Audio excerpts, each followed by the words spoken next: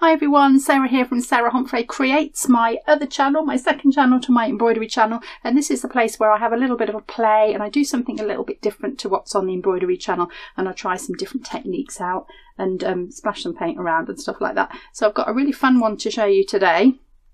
I'll show you the cover in a second.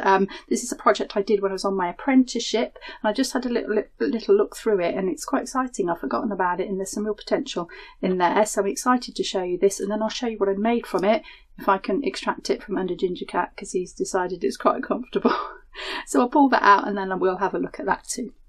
So when I did my embroidery apprenticeship with the Royal School of Needlework, we did art for 1 day a week, and we had a lovely lady called Anne come in and teach us art and drawing and different projects and design projects, and she would set us a project every term and we would have to work towards that project, and there'd be an end goal and we had to hand it in, and that was set as part of our training. So it's really good if you're going to do embroidery to have some sort of art knowledge as well, or maybe try and teach yourself some art knowledge. You don't have to have art knowledge, but I think if you do a little bit of drawing and a bit of painting and a little bit of messing around with textiles and paints and materials, it's going to enhance your embroidery no end, because you can suddenly do a lot more with it. So I'm going to show you this book. This is what it looks like. Big. So this is not very inspiringly named Water Project. And this is one of the projects that we did in that art class that we did as part of our apprenticeship. So I'm going to take you through it. Some really good stuff in there. Talk a little bit about what these are on the back wall as well. So let's just get that under the overhead camera. So you've got Ginger Cat's nose in the way, but I think we're all right. I think we can see it. So this is the cover, and I've cut some waves out. So this is acrylic painted onto a sheet of paper, and there's a sample of that in the back of the book, so I'll show you that. And I've just cut some wave shapes out of it and made the cover out of it. Now I have to say at this point that we had art for 1 day. I think it was every week during our sort of term time, and in between terms we'd go down into the studio and we'd work in the studio, and we didn't do art then. So it was very much sort of squashing it in between the embroidery projects, which I always sort of resented a little bit, but we only had so much time, and the embroidery was really the thing that took priority. If we didn't hand embroidery projects in on time, we lost half the marks just by not handing it in on time. So it was important we did the stitching. So the art took a little bit of a back seat, and I didn't spend as long on some of these things as I would have really liked to, especially being where we were at Hampton Court. So much inspiration everywhere, and beautiful parks around, and the river and the palace, obviously. There was a lot of places to get inspiration. So a sort of a bit of a regret that you didn't have more time to spend on this side of it. But I've looked through this. There's actually quite a lot in here. But just bear the time scales in mind when you see this. Everything's quite big and bold and quick and fast, which is quite how I like to work it when I'm doing my art anyway. So I don't know if that's come from this. So let's open it and have a look. So this was the brief that we would get at the beginning of the project. So I'll just read it out briefly. This, by the way, is 2005. So this will be the second year of my apprenticeship. Started in 2003. Summer term, May to June, aims to improve observational drawing and painting skills, to translate images of water into textile and embroidery techniques, to gain awareness of stylisation and symbolism of water in historical and world textiles. Objectives: to produce drawn and painted sketches and photos of water from observation, to produce experimental paper and fabric samples of water effects. That bit's coming up, that bit's good. To design a small textile piece based on the above studies. One that Ginger Cat's asleep on currently. To complete a section of the design enough to show the intended effect. To compile a reference collection of examples of work by artists and designers depicting water, annotated appropriately, and to present all work simply and appropriately. And then talks a little bit about the assessment deadline, 2 PM. Very precise in bold letters. And timetable amendments. So we had to sort of get all this work in. I don't know how carefully it was kind of marked as part of the apprenticeship, but I did enjoy these sessions very much, and it was nice to experiment and play a bit. The embroidery part of the course was very intense and very exact, and don't get anything messy and keep everything neat and tidy, and this was a chance to go a little bit crazy and have some fun. We'll talk about what this is in a minute. Now it does say on there, I've just read, everything should be annotated appropriately, and I've got stuff here stuck in here and I don't know where it's from. So if you ever do use inspiration for something, then note where it's come from, make sure you're not copying it. but just for reference if you want to go back, because these little pictures are wonderful. Little fish in this kind of sort of drawn background. I think that's absolutely fabulous. And there's some other patterns here. So I've just sort of taken some stuff out of some books at this stage. I did find Treasury of Chinese Design and Motifs. It may have come from there. And there is some wonderful wave sort of patterns to be inspired by in these kind of designs. So you can look to other cultures definitely for this. And just put water inspiration. So it was all, it's not sort of mounted very beautifully. There's a massive amount of work in that that art and design project. What's that called? Objectives and the aims. Yeah, water project. It's just called water project. So in that brief that we got, you could work for a year on that and not do half the things. And we didn't have anywhere near that amount of time. So it was all thrown together a little bit. But I've got a really interesting little bit from the Bayeux Tapestry down here. Lines of stitching depicting the sea. So you can look at textiles, you can look at paintings and other artworks, see how people depicted sea. And you just very simple lines, but it's most definitely the boats are on the water there. So that's probably one of the most famous depictions. And then, yeah, I've got some of these images. They're great works of Japanese graphic art. Ah, that's where it came from. So I have made a note of it. Don't know where I got that book from, if I've got that book still or not. But yes, some wonderful stylised representations of water that you could certainly use in embroideries. You've got to think, how do I get actual water and how do I make it easy to stitch or easy to paint? So you've got to stylise it somewhere along the way, so make it more of a pattern. So there's some good examples. Obviously lots of waves here on these oriental embroideries and these semi-formal court coat, it says there. But look at all these wave patterns on the bottom, absolutely fabulous. And then there's some black and white prints of some waves, just to see what actual waves do. I think if you can always go back to the source, back to the original thing and look at that, don't go off what somebody else, how somebody else has interpreted it. You go back and have a look at what does the actual thing look like and then interpret it from there. I think that's always a good bit of good advice there. So photographs, and remember those days when we used to have actual photographs? Real printed paper photograph. So we went down to Brighton, which is a little seaside town, south coast of Britain. Really trendy, fabulous, lively, vibrant place. It's got a brilliant beach, a pebble beach, that's to be said. And we went down there and we went to the Brighton Pavilion and we went in there and we did some drawing in there until we got told off. Said, "No, you can't draw in here." So that was the end of that. So we bought the guidebook, I think. And then we went down onto the beach. So I've taken some pictures of the sea. And when you take a photograph of it, you actually sort of freeze it in a moment of time, because obviously the sea is always moving. But when you take a photo, it freezes it still, so you can see what it's actually doing. What are the shapes doing? What are the colours doing? What are the textures doing? If you're going to convert it into embroidery, how do I create that texture of the water? So there was some of the sea, and I've got some of the beach, which has got some amazing patterns in it. That was Brighton Pier. It's got two piers in Brighton. One of them you can go on and is all fixed. The other one, I think, is probably all fallen into the water by now. Catches fire quite a lot for some reason. Pebbles. Look at the colours in the pebbles.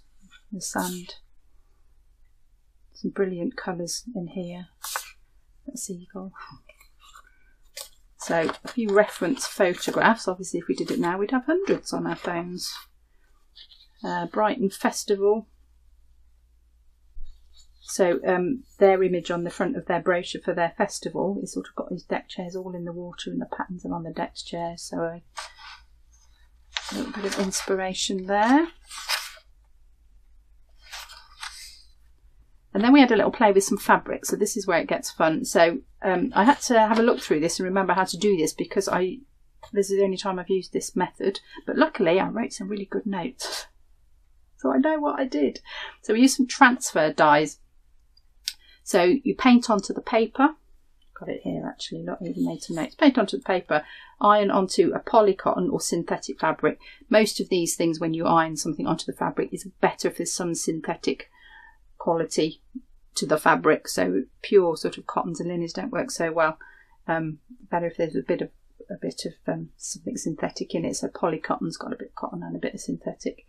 Colours come out much brighter. So these are the colours that we used with the transfer dies. Colour sample sheet, mid yellow, golden yellow, vivid violet, Lincoln green, the famous colour in Lincoln, Lincoln green, aqua turquoise, royal blue, navy. They look a little bit similar, some of these, and then when you do them on the fabric, oops, that way, you can see, I mean, look at that, golden yellow. That's the golden yellow. Completely different. Lincoln green, navy. Look at that, a lot brighter and lighter. Royal blue, turquoise, and the violet. It's completely different. So when you put your fabric on top of this and you iron it, the dyes come off onto the fabric. And you get those colours. So that was my little sample of what they did. And then here's some sea sort of theme samples. I'll go through these a little bit quicker. Samples of painted paper and iron fabric transferred dye technique inspired by water. Quite clearly says what it is. So these are my little bits of fabric. So if we just jump to the paper bits. So you paint your design on the paper. You can put a resist underneath. You can get like a white crayon and draw the C shapes. And then when you put the paint on top, it doesn't go on the white crayon. Then you turn that over onto your fabric. And then you iron onto the fabric and it transfers onto there. So you can do some really exciting effects with it.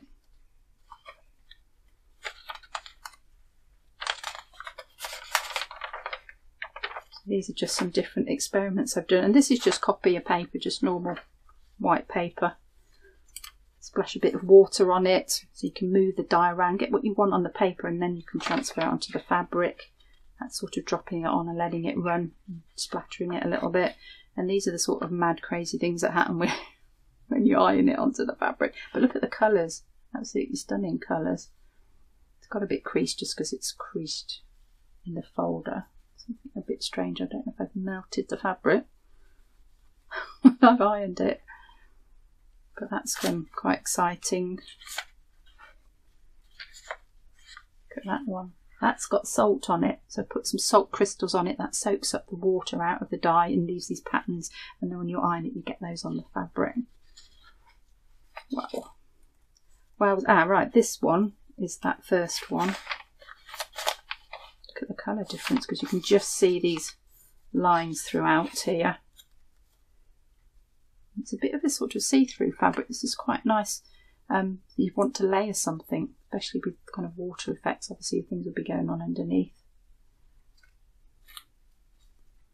Got a Lottie Spotty one, which is like the one that's on the inside of the cover.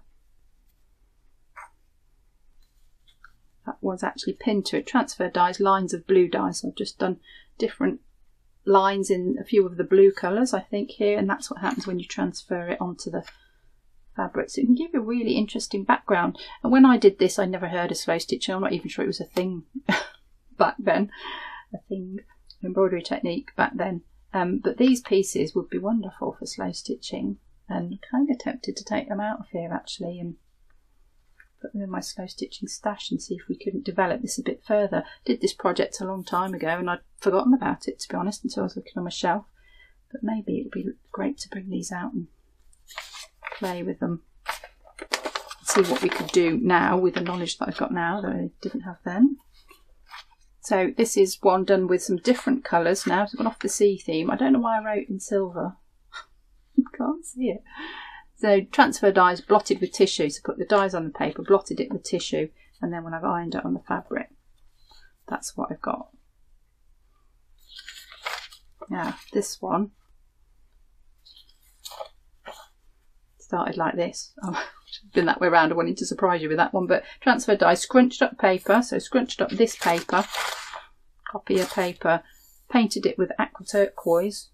So it's sort of where it's got the creases in it, the dyes transferred onto the paper differently where the creases are, and then when I ironed it onto this quite horrible fabric, look at that.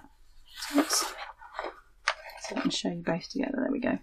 Would not think that was going to turn into that, but look how beautiful that is. Absolutely stunning. I don't know how else you'd get that effect. The fabric is really horrid. It's I don't know what it is, completely synthetic. But the pattern that's come out is beautiful. Really, really beautiful. I don't know what that would be like to stitch on. Very dense, but that is just gorgeous. Can't believe how well that came out. So if you experiment, you never know what you might get. You might get 100 really awful things, but you might get one really amazing thing.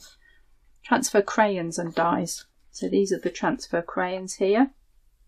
Crayola, make a set of these fabric ones, draw on your paper, turn it over, iron it, appears on your fabric.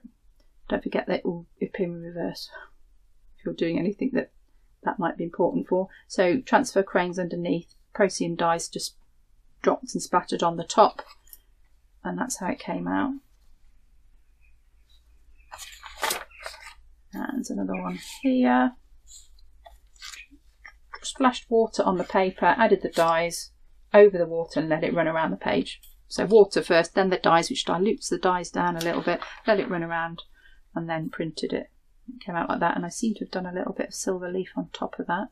Don't know what I put on there to stick that to, just to add some extra details. Right, batik samples. So batik, if you don't know, is kind of like a wax. It's a wax resist, and you have it in this little instrument and it melts, and once it's going you can't really stop it. When you see this done well, it's beautiful. Mine, not so much. It's very hard to do this really neatly. If you look on YouTube and you see some videos how to do this, it'll be like, oh wow. So it takes a bit of practice to get it neat, but you have it in this little sort of, I don't know what you'd call it. It's kind of like a pen that holds the wax, which is hot, and then you draw with it basically, and you draw these patterns here. That dries, so it's like a candle wax. When it dries, it's all sort of stiff. Then you dye it in your dyes, and then you iron off to get the wax out when it's dry. So that wax leaves these patterns, and the dye soaks into the rest of the fabric. But some really wave patterns and splashes painted with navy, royal blue, aqua turquoise dyes, and then iron out the wax on it. It's quite stiff still. I don't know if that would be suitable to stitch on. You might have to keep ironing it and get more of that wax out. You can feel it's a bit waxy, it's still got the wax in, but the colours are incredible. And it feels a bit more like a cotton, this one as well, so that's a bit nicer to actually sort of use. So that's what that is. A few more of these. Oh, a bit of pink at the edge. That could be nice, couldn't it? That sort of something happening down here, some fish on it, some slow stitch spirals. Awesome. Colours are just stunning. Oh, on an old tablecloth. Ah, that's what this is. That's why it's pretty sturdy. Wave shapes and splashes painted in strips with Procyon dyes. So again, wax first. Makes some really wonderful effects and some fabulous colours. It goes all the way through. Bear that in mind if you want to play with these. And right, on that note, so this is a piece of baking parchment, and you put your fabric on top of that, and then you iron on top of that, because it does go through the fabric. You're getting a right mess if you were doing this and you didn't use that. But I just thought the paper was really interesting. What was left is just really beautiful as a piece of paper, and I guess if you put something over and ironed it again, that might still come off. I don't know, but I thought that was really nice. We just kept it in there. That's the end of those samples, and I just want to point to these. So this is a piece of batik that I did in India. Did a couple of textile tours to India, and this we did in Gujarat. You can see it. Again, it's not brilliant, but it was a massive one, and then we dipped it in indigo, and it's just really fabulous. And I remember that one being super, super hot. This little workshop we went to, just it was absolutely baking hot, so it was kind of do it as quick as you can so you can get out, because it was so hot in there. And you sit on the floor, and we're not used to sitting on the floor, so that was quite uncomfortable. And I just want to show you this one, which is not batik, but it is a sort of a resist. So this one we did in Rajasthan on the second tour. There is a video on that. I'll put the link to that up here if you want to see about that tour and what we got up to on that tour. Lots of exciting printing and textile stuff. And then you print it in a resist, and then you dye it, and then you can see the little handprints hopefully on that one. And then where you print the resist, it dyes around it. So it's similar sort of theory to the batik, but done with a resist. I can't remember what the resist was. I seem to remember sand being involved. You threw sand on it, and then I can't remember particularly, but it might be in that video. So that's what they are on the background. I just thought they're blue, and we've got a bit of a blue thing going on. I thought you'd be interested to see those. So sketching. The brief said we needed to do some sketching. These are really quick sketches and not my finest hour, but we just didn't have the time to spend on it. April 2005. Pastel Studies of Sunset in Bushy Park. So I used to live on the other side of Bushy Park, and I used to walk through Bushy Park on my way to Hampton Court Palace, and there were these wonderful sunsets which I tried to capture here in pastel on, and a light paper and a dark paper. It'd be amazing to try and get home before the sun had set in. Can I move you over a bit, buddy? Because that's it.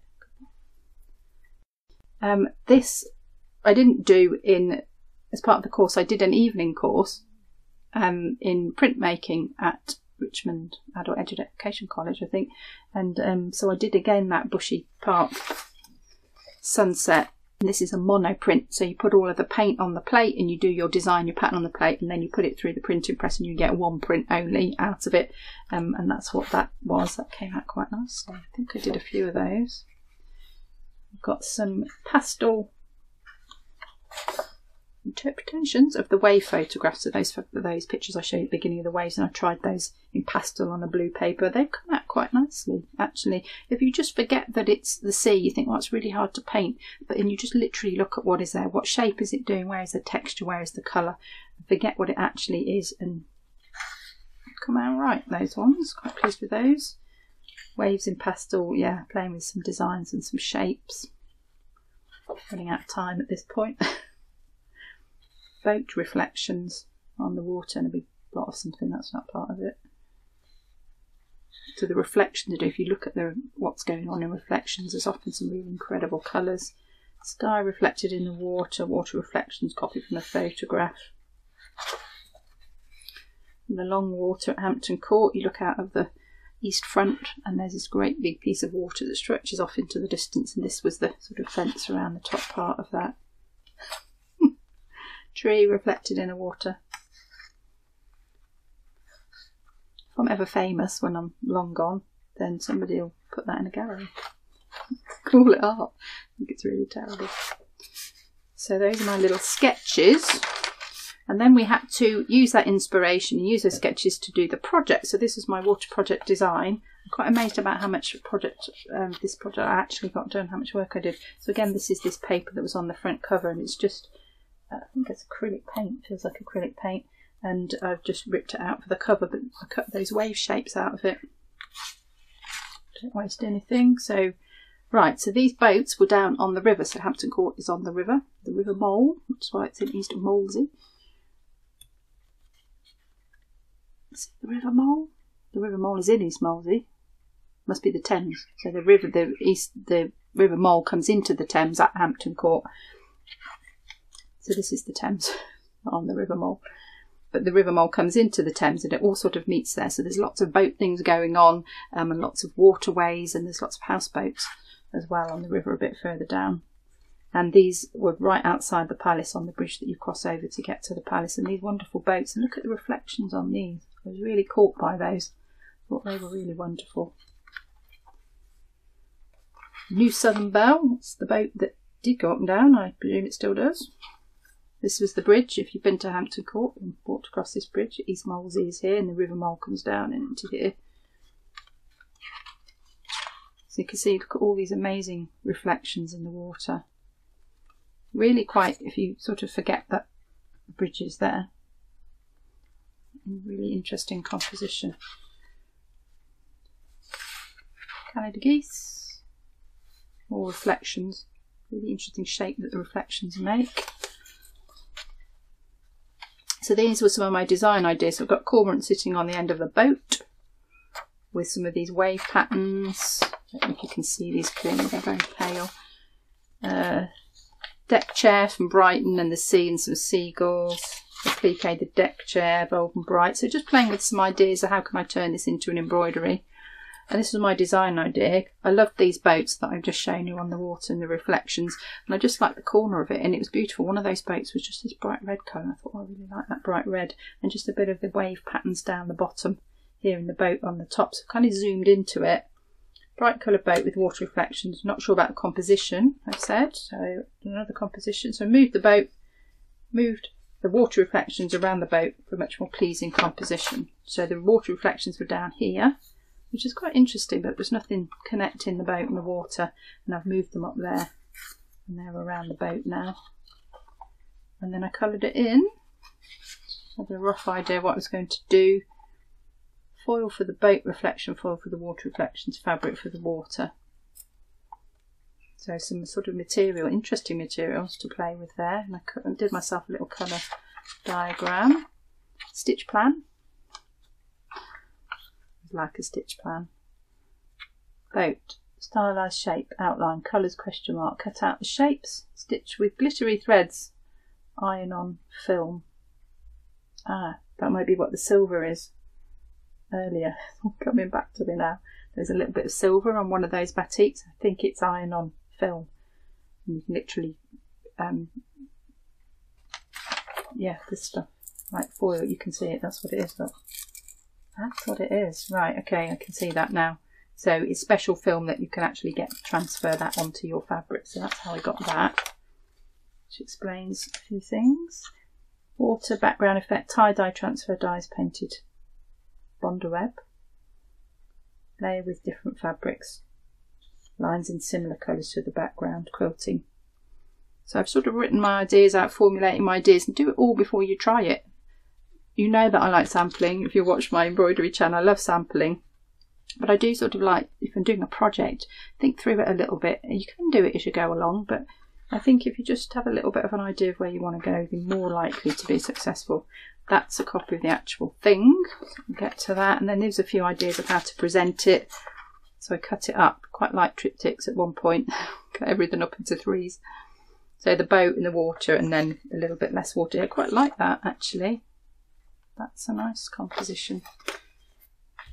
Final design, actual size. I don't know why I made it this big.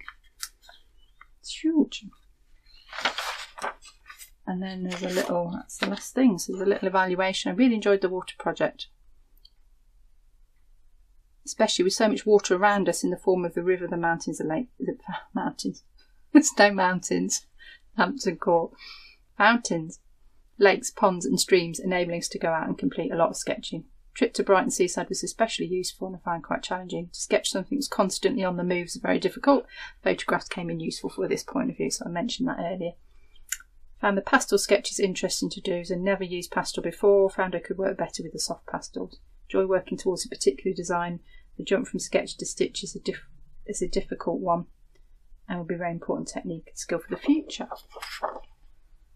Wanted to complete a stitch piece as I thought doing this in a day. In a day? Oh, do you know I did? I made this in a day. In my defence. Would be a real challenge after the very fine detailed stitching we were used to. It's a real contrast to what we were doing with the rest of our week, and I actually made this whole thing in a day. Managed to achieve this, was pleased with the result. If I had more time, I would have done more detailed reflections. Enjoyed that. I enjoyed looking through it. I enjoyed doing the project. I'm enjoying the possibility of doing something else with all of that material and all those wonderful fabrics as well. So let's have a look at what I did in a day. I've just got to extract it, so I shall be back as soon as I can get Ginger Cat off it. Right, buddy, I know that you're really comfy, but I need that piece. Oh no, don't get more comfy. Good boy, that's it. And that last little bit.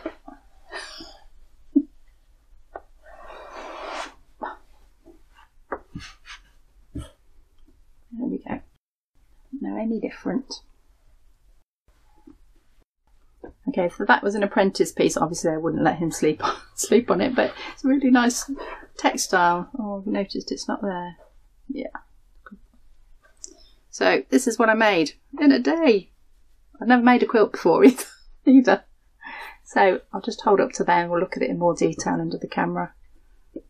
So my red boat at the corner, my water reflections, they're sort of disappearing down, so the kind of focal point is there. It's nice to have something in your picture that is the centre point of your design. main thing that the design is about, go and look at that. But then you sort of move around it and see what else is there. And I don't know if you can see it sparkling. And then I made it up into a quilt. If you're a quilter, don't look too closely at my quilting skills. They're not great. I just made it up. So let's have a little look under here and see what we've got. So the red boat is been painted on. It sort of feels like a piece of canvas. It's quite thick, that, and I think I've probably just done that in acrylic paint and just painted it, and then I've just quilted it in a couple of places just to make the sort of boat form and folded it under there.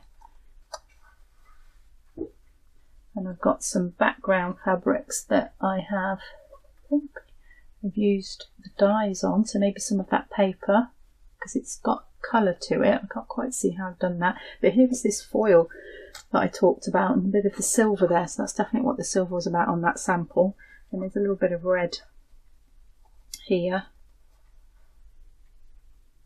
I'm not sure how you use that. You'd have to look up if you were interested in those. And then I've got layers of fabric here. So just some of that see-through fabric. It's had a bit of that printing on it that we looked at earlier in the book. And I've just sewn it down really crudely. These stitches are huge. Look, I can get 2 fingers underneath those. And I didn't know, as I said, didn't know about slow stitching at that point. But this kind of a form of slow stitching, just great big stitches and making some texture and having some fun with the stitches, not really worrying too much about the end result. If we move down, we've got these different layers, so it's kind of getting a little bit darker. I've got some darker stitches in the bottom, so we've got the reflections of the boat up here, so that sort of connects the boat into the water, that brings us down into there, and then the reflections die out, and then we've just got these effects in the water and some mad crazy fabrics in here. Quite nice to layer these if you've got something that's really a bit like, but if you just put something on top of it so it sees through, you can get some really wonderful effects. I've used that a few times in different projects. Some more fabric here that I've just stitched down in various places. Sort of put some holding stitches and kind of ruched it up a bit, and then just put these great big stitches over the top for the reflections to create those patterns, and then just finished it into this quilt. Just put this edge around and this backing on, and it doesn't really do anything. It's not for anything. It hasn't even got any hanging things on it. But I think it's really fun to see. In fact, let me just show you my design. So how you get from that to that, from the actual source, the actual real life inspiration in front of you, primary source that's called. So not use the photographs for some of the sort of pattern inspiration, but actually go to the river and the water and the sea and have a look and see what it does, and start there, and you can see this progression right from there right through to an end finished stitched piece. And I think that's a really interesting process to learn about and to have a go at, and you can see I've had a lot of fun playing with the fabrics. We had a brief that we had to meet, but you could just carry on playing if you want. You don't have to make a finished thing out of it, but you could set yourself a little project maybe and say, right, let's make a piece inspired by spring, inspired by the sea, inspired by trees, whatever you want, whatever interests you, and just study them, have a close look at them, see what's going on, see what patterns and colours and textures are in there, and then think, how can I translate that into an actual stitched project? So I hope you've enjoyed looking through my little water project book and finished piece. I've enjoyed revisiting it actually, and quite inspired by some of the things in there, and I think I might get some of those fabrics out and have a play. So I hope you've enjoyed that. Do go and check out this video up here, also on my Create channel. Hopefully you'll really enjoy that. We'll go and have a look. Thank you for watching, everybody. Give it a thumbs up if you've enjoyed watching it, and then I will see you in another Creates video.